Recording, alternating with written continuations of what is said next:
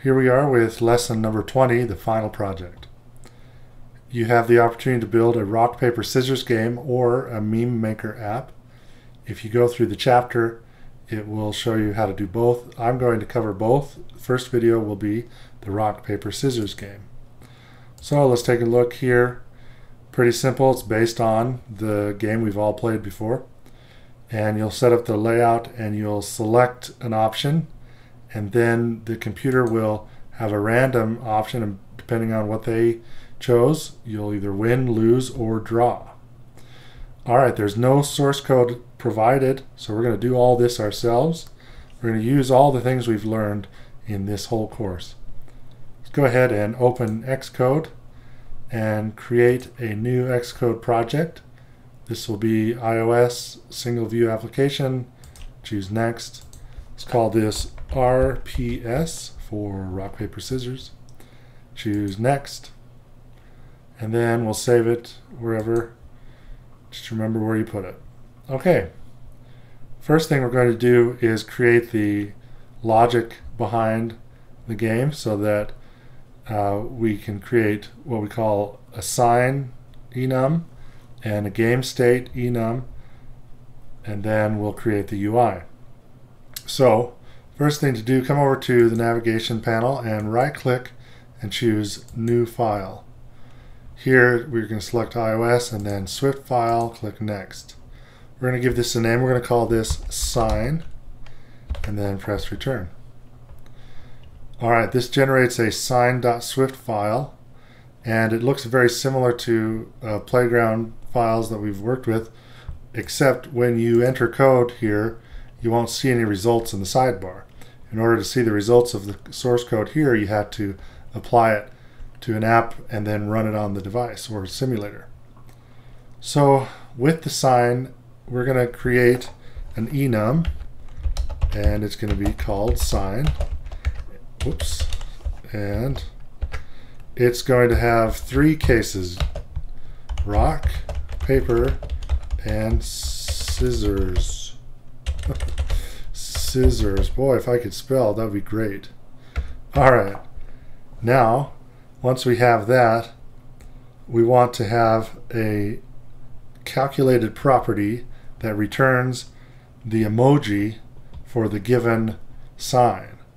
So we've done that before, where we say var emoji, which is a string, and then we're going to return a string depending on which case we've selected. So we're going to use a switch statement because those handle everything. Notice we get the autocomplete, and I'm going to press tab.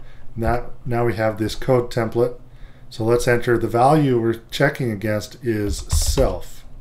Remember, self then returns all the values associated with sign, because that's where we're at. So the first case we're going to check against is .rock, and then here we're going to return the emoji for the rock hand symbol. To get to that, we're going to do Control Command Space, and that brings up our good old emoji window. And we're going to want this guy right here, closed fist. And then next, we're going to delete this default because we're going to have a complete exhaustive switch statement. So let's say case.paper, and we're going to return another hand sign, and this one is this guy right here, raised hand. Then we're going to say case.scissors, and for that we're going to return this guy right here, which is victory hand. Okay, very good. The next thing we need to do is create another file, and the way I did it here, let me go ahead and open this up here. The way I did this, I right-clicked on this folder. If you don't right-click on the folder, like wherever you're at, you can just choose File, New, and then choose New File. But if you want the file to appear within this group, this RPS group, you just right click on that group and then say new file. Go ahead and choose Swift and click next, and this is going to be called game state. Then press return. So for the game state, we're going to let me reference the book for a second and show you what I'm referring to. Okay, so we have this little diagram here. The game state has 4 different states. We have start, we have a win, lose, or draw. Now, depending on, so player turn, that's us. Let's say we chose rock, and then the computer turn chose paper, well, they would lose. If they chose scissors, they would win. If they chose rock, then it would be a draw. So this represents kind of the logic of the game state. But notice we have these 4, start, win, lose, draw. So that's what we want to create here. We're going to say enum game state, and it's going to have start, win, lose, and draw for the case. All right, now let's go back to our sign, and we want an instance method on sign that will calculate the result of whether, if I choose rock and then the opponent chooses scissors, for example, I want it to calculate, return a game state that tells me whether I won. So the way we do that, we say a function, and the book doesn't tell us what to call this function, but I'm just going to say, I'm just going to call it take turn, and then we're going to reference the opponent, which is a sign, and then we're going to return a game state.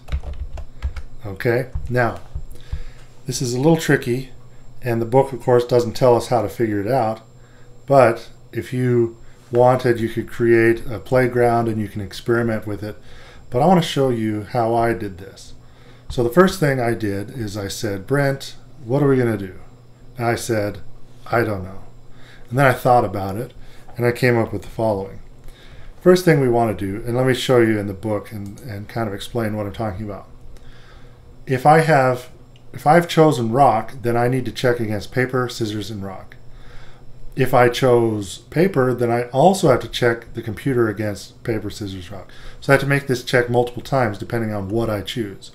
Well, the thing is that this method doesn't know what I've chosen. So I need to check each one of these and then return a value based on it, based on what the opponent did. So what I'm going to do is, first I'm going to do a switch statement against my value, which is called self.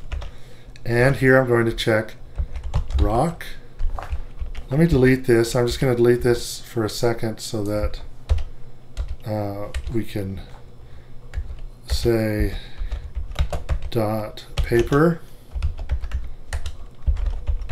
whoops, dot scissors. Okay, now here's the fun part. When I'm in this, when I'm checking against myself, I say, okay, if I chose rock, then I want to check against the opponent, which could also be rock, paper, and scissors. So follow what I'm doing here. Check this out. I'm going to do another switch statement. This time I'm checking against the opponent. So here I'm going to say, is the opponent rock? And let me just delete this for a second, and it will all make sense once it's complete. The next check is paper, and then of course dot scissors. Okay, now if I have chosen rock and the opponent has chosen rock, well, I need to return game state dot draw, because we're both the same, so nobody won. If, however, I choose rock and the opponent chooses paper, well, I've lost. So the game state is lose. Guess what? Scissors return game state dot win because I win. All right, now watch this. Let's copy, press Command C, and I'm going to paste, and then I'm going to go down here and I'm going to paste. Now I got to update it. Don't forget to change it. So now the question is paper. Well, if paper is rock, that means I win. If paper is paper, then, well, it's a draw. And if it's paper, scissors, oh, I lost. So it's a lose. Now, scissors. If scissors go against rock, you lose. Scissors against paper is a win. And scissors against scissors is a draw. Whoops. Draw. All right, check that out. See how that works? Again, what's happening is I pass in this sign that the opponent made, and then I check, hey, what am I first? Am I a rock? Well, if I'm a rock, then this is the options that I have. Or if I'm paper, these are the options, and scissors, and so on. Very good. All right. The next thing we need to do is add a couple of other things in our sign Swift file that allow us to generate a random sign. So one thing we want to do is import what we call the gameplay kit. Then I'm going to create a constant called random choice, and this is a method in the gameplay kit. SDK has this thing called GK random distribution, and it has this thing where we pass in lowest value. In our case it's a 0, and highest value is a 2. Alright, now I want another function that's going to take all this and return a random sign. So we're going to call this function random sign, and it returns a sign. Okay, so there's a method. We say let sign equal random choice, and there's a method on this random choice thing here called next int. And that's going to give me a random number based on the lowest and highest values. Okay, now so I have this integer, and based on the integer I'm going to return a sign. In this case I'm going to say if sign equals 0, then we'll return rock as our sign. Else if sign equals 1, we're going to return paper. And if it's not, then we're going to say return scissors. Okay, let's review what we've talked about here. So we've created a constant that generates a random value. So we get a random integer here, and then we check, is this 0? Well, then let's return rock. If it's 1, return paper. Otherwise, return scissors. Every time you call this method, this function, it's going to return a random sign. All right, this is all the logic behind the app. Be sure to watch the next video where we will complete the UI and have a running app. Be sure to subscribe. Thanks for watching.